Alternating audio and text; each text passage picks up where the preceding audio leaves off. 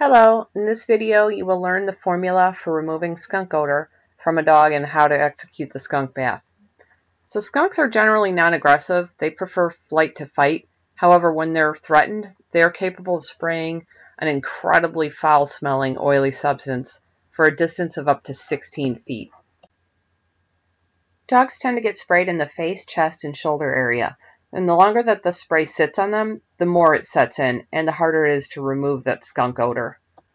Okay, the first thing you do is to put the dog in the tub and mix the skunk bath mixture, which is 1 quart of peroxide, a quarter cup of baking soda, and a teaspoon of liquid dish soap. I like to use Dawn because it's a really good degreaser and it helps to break down that oily substance in the skunk spray. The mixture cannot be pre-mixed more than 30 minutes before you use it because the combination of the baking soda and peroxide tends to break down rather quickly. So you'll want to mix it up right before you're ready to use it. Okay, the next thing you do is to place 1 to 2 drops of mineral oil into each eye. This will help to protect the eyes just in case any of the mixture does get into their eyes.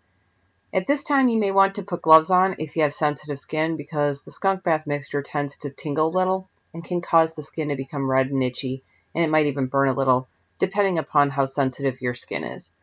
The skunk bath mixture is the consistency of water, and therefore it runs off the dog easily, and we want the mixture to stay on for 5 minutes.